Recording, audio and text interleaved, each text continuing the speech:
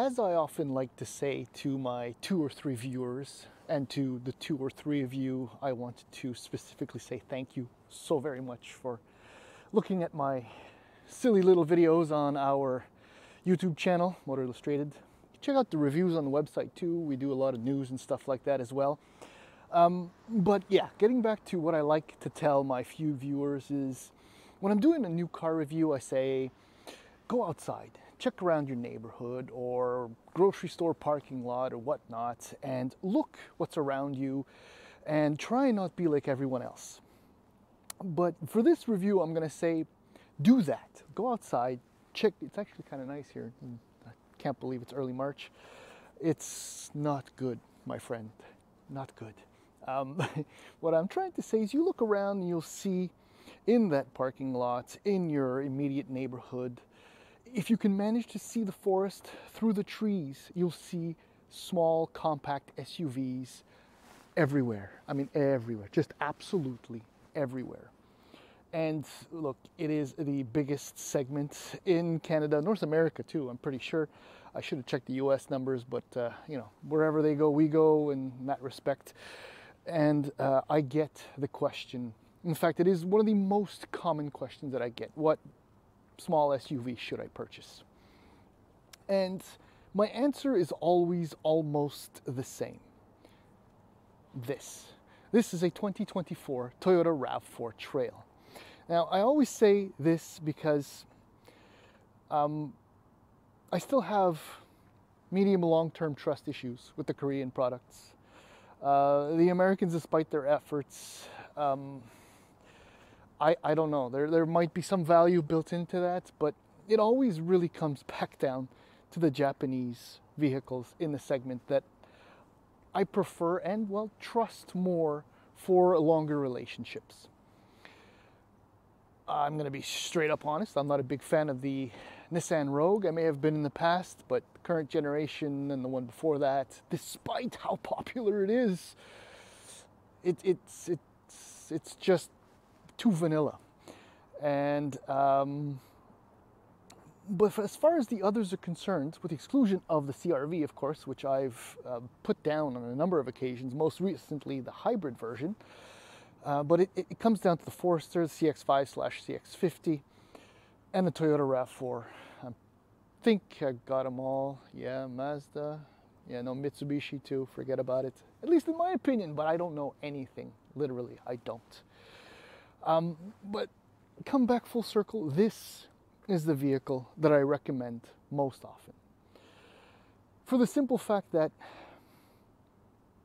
historically speaking, and value-wise, Toyota is pretty much hitting it out of the ballpark, especially when it comes to their hybrid and plug-in hybrid vehicles. But this isn't one of them.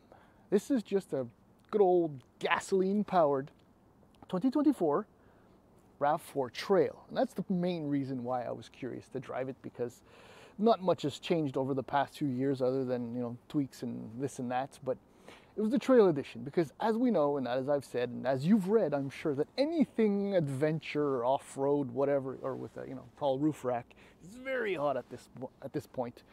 And I usually like to pride myself by saying I don't follow trends and blah, blah, blah, and because I have wagons and stuff like that.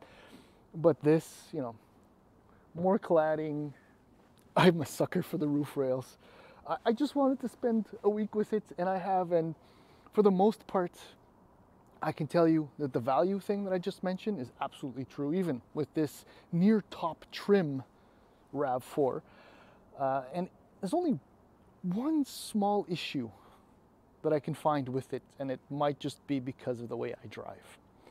If by chance you are just this curious about what that might be, please hang in there, as I will do a few laps of this 24 RAV4 Trail in Army Green, #1. And then we'll take it for a drive, and that's when I'll tell you what is kind of a bugger on this, but really it might just be me. So hang in there, please.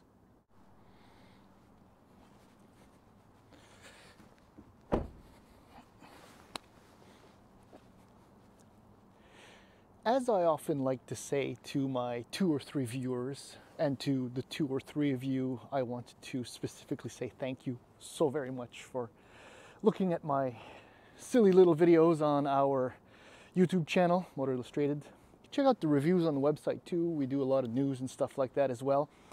But yeah, getting back to what I like to tell my few viewers is, when I'm doing a new car review, I say, go outside, check around your neighborhood or grocery store parking lot or whatnot, and look what's around you and try and not be like everyone else. But for this review, I'm going to say, do that. Go outside, check. It's actually kind of nice here. I can't believe it's early March. It's not good, my friend. Not good. What I'm trying to say is, you look around and you'll see in that parking lot, in your immediate neighborhood, if you can manage to see the forest through the trees, you'll see small, compact SUVs everywhere. I mean, everywhere, just absolutely everywhere. And look, it is the biggest segment in Canada, North America too, I'm pretty sure. I should have checked the US numbers, but you know, wherever they go, we go in that respect. And I get the question. In fact, it is one of the most common questions that I get. What small SUV should I purchase? And my answer is always almost the same. This is a 2024 Toyota RAV4 Trail. Now, I always say this because I still have medium long-term trust issues with the Korean products. The Americans, despite their efforts, I don't know, there might be some value built into that, but it always really comes back down to the Japanese vehicles in the segment that I prefer and, well, trust more for longer relationships. I'm going to be straight up honest, I'm not a big fan of the Nissan Rogue. I may have been in the past, but the current generation and the one before that, despite how popular it is, it's just too vanilla.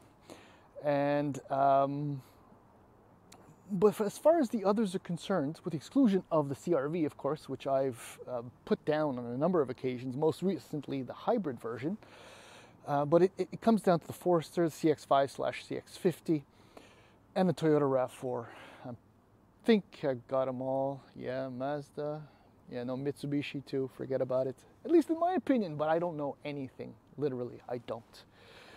But come back full circle, this is the vehicle that I recommend most often. For the simple fact that, historically speaking, and value-wise, Toyota is pretty much hitting it out of the ballpark, especially when it comes to their hybrid and plug-in hybrid vehicles. But this isn't one of them. This is just a good old gasoline-powered 2024 RAV4 Trail. And that's the main reason why I was curious to drive it, because not much has changed over the past few years other than, you know, tweaks and this and that, but it was the Trail Edition, because as we know, and as I've said, and as you've read, I'm sure, that anything adventure, off-road, whatever, or with a, you know, tall roof rack, is very hot at this point. And I usually like to pride myself by saying I don't follow trends and blah, blah, blah, and because I have wagons and stuff like that. But this, you know, more cladding, I'm a sucker for the roof rails.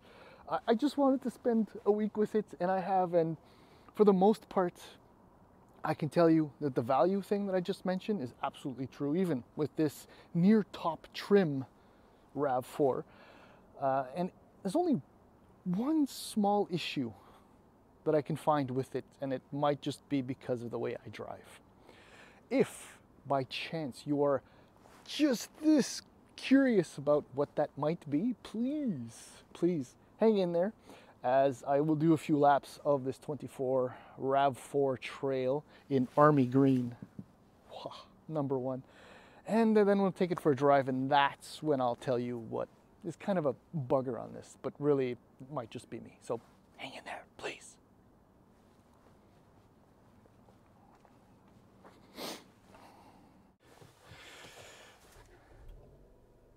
I guess it's warm now.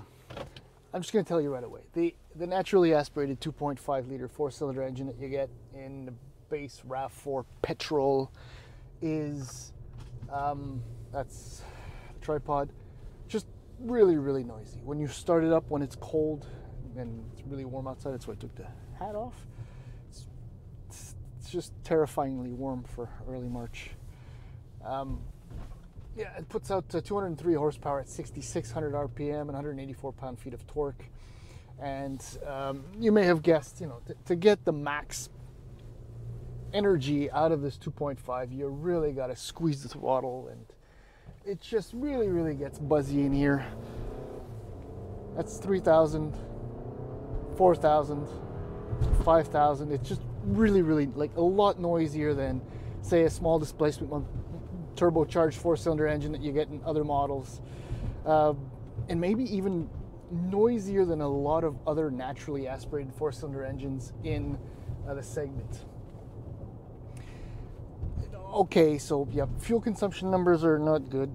I'm averaging over 11, despite Toyota saying that you can average about 8.4 liters per 100 kilometers. There might be a correlation there between, you know, me discovering how noisy this is and the fact that consumption is high. I will admit too that at least 2/3, if not 3/4 of my driving has been done in the city, but even so, it shouldn't be that high. I'm not being that crazy. But that's essentially it. Everything else about the drive is just absolutely fine. I mean, when you step up to the trail, you get dynamic torque vectoring all-wheel drive with rear driveline disconnect. In other words, it's just a fancier all-wheel drive system that, you know, with the extra 0.2 inches of ground clearance, you can go a little bit further, and then you have your mud and sand and rock crawl drive modes. Though I'm willing to bet, you know, that less than 3%, 2%, 1% of RAV4 trail buyers are actually going to go and mud sand or rock crawl with their RAV4. But yeah, as I was saying, I mean, the 8-speed automatic transmission in normal mode is what I've been doing most of my driving. Just eco, I couldn't manage, even though I kind of tried. I don't know, maybe things happened last week and I just needed to, you know, express myself mechanically more. But in eco and even in normal, I mean, the 8-speed is fine, but it is kind of, it occasionally hesitates, or it's slow to shift, or shifts a lot later than I thought it would. And it's not because my foot is against the firewall, not even remotely close, just now. And I'm kind of trying to look for problems where there really aren't any. But the ride quality, even with the 19s, is really, really good. I cannot complain as far as that's concerned. With the 17-inch Steelies, it must be even more comfortable, or even with the 18-inch wheels available in the XLE. It must be lovely, because it's actually quite nice now. Brake pedal is responsive, the travel is limited, steering is connected to the front wheels, and the way the assistance is set up is just spot on. It just feels, it's completely artificial, but it, you know, if you step away from being a driving enthusiast and you just want a RAV4 to carry the family around and go to Costco, it's actually really nice. Okay, so in relation also with the engine noise, it does kind of get noisy in here at highway speeds, and I'm only talking about like 110 kilometers an hour here. I'm not saying 150. And I think that's it. I mean, in this segment, I do like the Forester, though I don't bring it up that often, mostly because of CVT-related brain issues, whatever. The CX-5 and CX-50 are really nice, just maybe not the Meridian. Don't spend the extra money for that look. See, compared to the Trail, the Meridian is even weaker sauce, if that makes any sense. But yeah, I don't know, Tucson Sportage, they look great. There's tons of stuff built in, but you know, on a 4-year lease, go for it.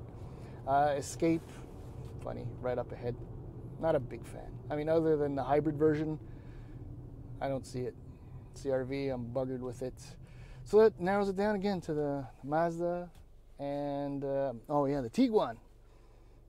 Probably my least favorite Volkswagen. But it's also extremely popular for what it is. Yeah, RAV4, like I said, this is my usual typical answer to the question. Which small, compact crossover SUV should I purchase? And pick your poison. Plug-in hybrid, or petrol. That's it.